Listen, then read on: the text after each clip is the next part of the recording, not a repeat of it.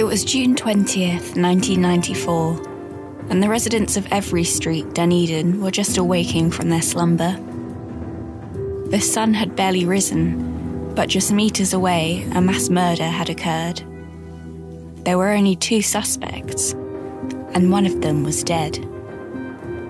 This is the Case Remains podcast, episode 11, part 1, The Unsolved Murders of the Bain Family.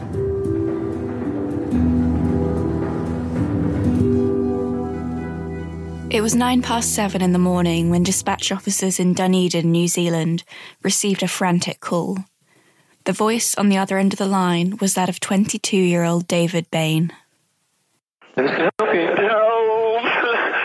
all dead. What's the matter? They're all dead. I came home and they're all dead. Whereabouts are you?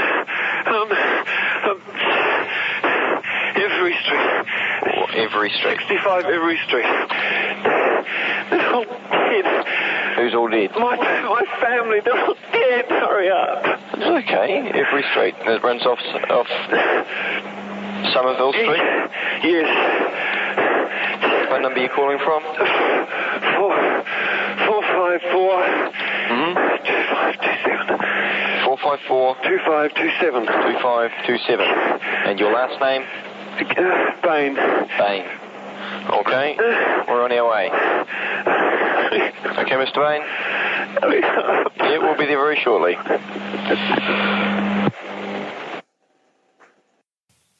Police made their way to the address in Anderson's Bay, where the Bains had been living in a run-down family home. Officer Jeff Wiley and his partner Kim Stevenson arrived at the house, where an ambulance was already waiting outside. Looking through the window, Wiley saw someone's hand and a firearm laying on the floor. David Bain was still stood inside. David let the officers in, where they immediately found his father Robin dead in the living room, situated immediately to the right of the front door. They moved through the closely packed and cluttered rooms of the house, finding another body, then another, then another. Nearly every member of the Bain family had been killed. Everyone except for David. At the time of the murders, David was a student at the University of Otago, where he studied music and classics. He was an aspiring opera singer and was living at home, supplementing his studies with the cash he got from a newspaper round. David's parents, Robin and Margaret, had been married for 25 years, but were estranged by the summer of 1994, with Robin sleeping in the back of his van or spending nights at the school where he worked as a principal. He returned to the family home at weekends, but would sleep in a caravan at the end of the garden. They'd bought their home on Every Street back in 1974, but moved to Papua New Guinea that same year, where Robin worked as a missionary teacher. They had come back to the house in 1998, and it had since fallen into disrepair. The rooms were piled high with clothes, toys, knickknacks and rubbish. There were jammed windows, rotten clapboard, and maggots that had made the bathroom their home. The garden where Robin's caravan was parked was equally as chaotic, with wood and broken furniture strewn about the lawn. Sharing the house with Robin and Margaret were 3 of their 4 children. As well as David, there was 19-year-old Arawa, who was enrolled in teacher training, and 14-year-old Stephen, a high school student. Laniette, their 18-year-old daughter, lived away from home, first in a flat in town before moving in with her father to the schoolhouse. She'd returned to the house the evening before the murders so that she could attend a family meeting. Down the hallway from where Robin was found, Laniette was laying in bed. She'd suffered 3 gunshot wounds to the head. A post-mortem would later reveal that the first shot through her cheek wouldn't have been fatal, but either of the other 2 would have killed her instantly. In the next room, Margaret too lay dead in her bed. Like her daughter, her death wasn't instant. She'd been shot once, just above the left eye. The pathologist in the case would later note that she had survived some time before dying. Margaret's room led straight through to Stephen's, where the 14-year-old was found dead on the floor. Stephen had put up a fight. One bullet had gone through his hand as he tried to defend himself, but ultimately he had been strangled with his own t-shirt before being shot in the top of the head. Finally, in the lower floor of the house, there was Arawa, lying on the floor in the middle of her bedroom. She had been shot once in the forehead. The officers returned to David's room, where they found him huddled against the wall in the fetal position, crying hysterically. Suddenly his body began to jerk, as if he was having a seizure. Once it was over, he fainted, and the officers called in the ambulance crew to take a look at him. Then they had the unenviable task of checking each of the Bains to confirm that they were dead. Back in the living room where David's father Robin lay dead on the floor, forensic pathologist Alex Dempster had arrived. After checking Robin's body, he heard a buzzing sound coming from behind a green velvet curtain to his right. He parted the curtains to find an alcove where the family computer sat switched on a desk. Across the screen was a single line of text. "You are the only one who deserved to stay." Next to Robin's body, there was David's .22 caliber Winchester rifle that had been equipped with a silencer. A spare magazine was next to Robin's hand, stood upright on its narrow side. It suggested that perhaps Robin had been the one to kill his wife, 2 daughters and son before turning the gun on himself.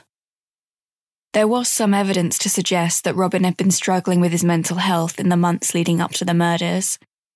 Those working with Robin at the school had noticed a decline in his mental state, noting that he appeared deeply depressed to the point that it impaired his work teaching children. He was increasingly disorganised and struggling to cope. They reported his office and classroom as being dishevelled and untidy, with piles of unopened mail left on his desk. There had also been a worrying incident where a number of macabre stories written by students at the school had been published in the newsletter, one of them even depicting the murder of several members of a family. Mr. Cyril Wilden, a former teacher and registered psychologist, had visited the school where Robin taught on several occasions and was of the opinion that he was suffering from clinical depression. He said that the stories children wrote were written in response to stimuli, and that he believed the stimuli had come from Robin's teaching. The Principals Association had also grown concerned about Robin's mental health, and the president of the association had organised a seminar for that July surrounding work-related stress. He devised the seminar specifically to help Robin, hoping that he could convince him to attend. Unfortunately, though, he never got the chance. It's not clear exactly what had caused Robin and Margaret's marriage to deteriorate since their return from Papua New Guinea in 1988. While they were there, Margaret had been exposed to the beliefs of tribes in the local area, in spirits and special healing powers, previous lives and dream analysis. When they returned to New Zealand, her faith began to take over every aspect of her life. She had a keyring that she would use as a pendulum, a way for God to tell her what he wanted her to do, even for things as insignificant as what to pick up at the shops. She kept a detailed diary where she recorded her encounters with Belial, a Hebrew word for the devil, who she detected around the house, in the children, and particularly in her husband Robin. If he did something as small as handing her the newspaper, she would have to clear it out of Bell, as she called it, and she would rededicate parts of the house that he had been in. All things considered, it's safe to say that Robin wasn't coping well with his work or home situation, but that didn't make him a murderer. As the only surviving member of the family and the person who discovered the scene, police wanted to speak to David as soon as possible, and his first interview took place the same day the bodies were found. David said that he'd got up at his usual time and headed off for his paper round at 5:45. Because he always ran this route, he liked to see how long it took him, and so he logged his return either 6:42 or 6:43. He headed straight to his room, where he hung up his newspaper bag and took off his shoes and Walkman. He had some ink on his hands from the paper, so he went to the bathroom to wash it off, then put some clothes into the washing machine, including the jumper that he'd been wearing on his round. When he returned to his room, he noticed bullets on the floor that weren't there when he left, and the trigger lock to his rifle was laying on the floor. I had no idea what a trigger lock was, so in case you're not sure either, it's essentially a padlock for the trigger of a gun that prevents it from being fired. It was then that he found his mother dead in her room, before running to the living room where he saw his father on the floor. At first he said he wasn't sure why he'd headed directly into the living room, but later said that it was because it was where his father's influence was the strongest. He said that he was positive he hadn't gone into any other rooms in the house, despite telling emergency services on the phone that his entire family was dead. The time of the call to 111 had been logged as 9 minutes past 7. When asked what he had been doing for the 25 minutes or so between him returning home and making the call, David had no explanation. He did say, however, that he had been spacing out recently and had done so just a couple of weeks earlier in the middle of a symphony recital. In his third interview, David's behaviour took an unusual turn. Emotional and crying, he began to talk about the black hands that had been coming to take his family away. It wasn't the first mention of these mysterious black hands either.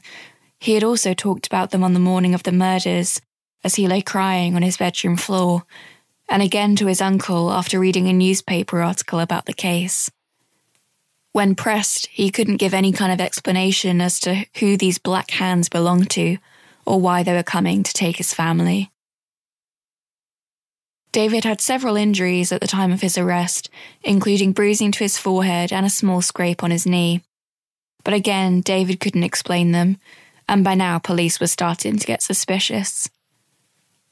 Meanwhile, back at the house, a search was underway, hoping to unearth clues that would help police crack the case. They were in Stephen's room when they noticed something unusual amongst the clutter of the house. There was a lens from a pair of glasses on the floor, right next to where Stephen's body was found. Stephen never wore glasses as he had no need for them. David, however, did, and the frames were located in his bedroom. Under the bed in Stephen's room, police also found a pair of white, blood-soaked opera gloves, David's gloves, which he normally kept in his room. If Robin had planned to kill himself after the murders, why would he bother to wear a pair of gloves? Then, of course, there was David's gun. He himself had told police that no one else knew where he kept the key to the gun's trigger lock. On the 24th of June at around 1 p.m, David Bain was charged with 5 counts of murder. It would be just under a year before the trial began on May the 8th of 1995. At trial, the prosecution put forward the theory that about 5 a.m, perhaps earlier, David had taken his .22 caliber Winchester rifle and some ammunition out of his wardrobe. He then killed in an unknown order his mother, 2 sisters, and his brother. During the struggle with Stephen, one of the lenses from the glasses David was wearing fell out onto the floor. He changed out of his bloody clothes before putting them in the wash, where he left bloodstains in the laundry room and the bathroom. At 5:45, he left the house at his usual time to go and start his paper round. He completed his round in less than an hour, returning to the family home at 6:42. 2 minutes later, he switched on the computer before writing the message that was found on the screen. In the alcove where the computer was kept, David waited with his loaded rifle for his father to come in and pray, as he did every morning. Sure enough, his father came into the lounge and knelt down, where he was shot in the head at close range. After rearranging the scene to make it look like a suicide, David made his frantic call to the emergency services. The prosecution believed that his motive was money. Robin and Margaret had been putting cash aside for a new house which David stood to inherit, as well as the land in the house the Bains already owned. Whether it was possible for Robin to have committed suicide was a contentious issue in court. Robin was right-handed, yet the gunshot wound was on his left temple, the bullet moving in a diagonal trajectory through his head. What's more, after testing the distribution of gunpowder from varying distances, a forensic scientist concluded that the gunpowder found around the wound on Robin's head most closely resembled that of a shot with a 38-centimetre range, not what you would expect from a self-inflicted wound. A Winchester rifle is a long weapon in itself, but it was also equipped with a silencer, making it even longer than usual. Add a 38-centimetre range onto that, and a self-inflicted wound just didn't make any sense. The magazine that was found next to Robin's body was resting on its narrowest side, suggesting that there was a possibility it may have been placed there on purpose, as opposed to landing naturally on its wider edge. So not only was Robin's suicide called into question, but there was also evidence to suggest that he couldn't have killed the other members of the family either. The scene was a bloody one, particularly in Stephen's room where a struggle had taken place before he was murdered. But there was no trace of any blood except his own on Robin's clothing, and no blood at all on his socks and shoes, yet bloodied sock prints were found in Margaret's room, going into and out of Laniette's room, and in the hallway outside Margaret's room pointing towards the front door. Why would he have bothered to change clothes after the murders only to turn the gun on himself? David's socks, however, did have droplets of blood on them, and traces of Stephen's blood was found on David's shorts. None of Robin's fingerprints were found on the rifle, but he wasn't wearing any kind of gloves when his body was discovered. Even if he had been wearing the gloves that were found in Stephen's room, he obviously must have taken them off when he shot himself in the head, so why were his fingerprints nowhere to be found? There were some bloodied fingerprints on the rifle, however, and those belonged to David. The rifle had also been smeared with blood, indicating that it had been wiped. In addition, there were no traces of any gunpowder anywhere on Robin's hands, which you would expect had he just fired a rifle in excess of 8 times. The lens found in Stephen's bedroom also played a key part in the trial of David Bain. The glasses the lens belonged to weren't actually prescribed to David. In fact, they belonged to his mother, Margaret. David was short-sighted with a degree of astigmatism in one eye and wore glasses fairly regularly. A few days before the killings, his glasses were damaged and he took them to be repaired. An optometrist examined the glasses and concluded that they were of a similar prescription to David's, but not the same one that he was given 2 years earlier. In court, David testified that they had in fact belonged to his mother, and that he borrowed them on occasion if his weren't available, but only if he was attending a lecture or watching TV. In contrast, the glasses were of absolutely no use to Robin. Sure enough, a photo was found of Margaret wearing the glasses in question. When asked how the lens had ended up in Stephen's room, David couldn't give an answer. The fact that the washing machine had been started shortly after the murders occurred seemed suspicious from the outset, even more so when you consider the fact that the washing machine and basin both had blood spots on top of them. One of the items that David had washed was a green jersey, with fibres that were an exact match for those found under Stephen's fingernails from when he was fighting for his life. In another case of convenient timing, experts had concluded that the computer, with its ominous message typed onto the screen, had been switched on at 6:44 that morning, just 2 minutes after David would have been due back from his round, and 2 minutes after the time that he himself had testified that he had arrived back home. As well as physical evidence, there were elements of David's testimony that were called into question during the trial. He described hearing Laniette gurgling before he found his father dead in the lounge. This was presented to the jury as a clear indication of David's guilt, as the gurgling must have only occurred within minutes of her being fatally shot. In fact, in the Crown Solicitor's closing address, he stated, "Only one person could have heard Laniette gurgling. That person is the murderer." David and Robin were the only 2 suspects implicated in the Bain family murders, and there seemed to be an overwhelming amount of evidence to suggest that David was the culprit. But there was a potential motive for Robin that had been hidden from the jury. The investigation had unearthed some disturbing rumours about the Bain family. Laniette's phone was registered in the name of a man named Dean Cottle, who police tracked down and interviewed 3 days after the murders. During the interview, Dean told them that he and Laniette had become friends around 10 months earlier, after they had met in a bar. She had told him that she had left home because she and her father had been having an incestuous relationship for about a year, and that she'd also been working as a prostitute. He said that just 3 days before the murders, Laniette had told him that she was going to go home that very weekend to tell her family what had been going on. But as there was no evidence to support what Dean was saying, the judge dismissed it as hearsay, although he did note that it would have given Robin a motive to kill his family were it true. Dean was subpoenaed to appear as a witness at the first ruling, but didn't turn up and couldn't be located by police. He voluntarily attended the second ruling on May 26th, but was described as being in a state of confusion when questioned in court. As a result, he was deemed an unreliable witness, and the jury at the trial were never told what Dean had disclosed to the police about Lanyet and her father. Police could find no other proof that Lanyet's allegations were true, and with both of the key witnesses dead, it seemed unlikely that they would ever know for sure.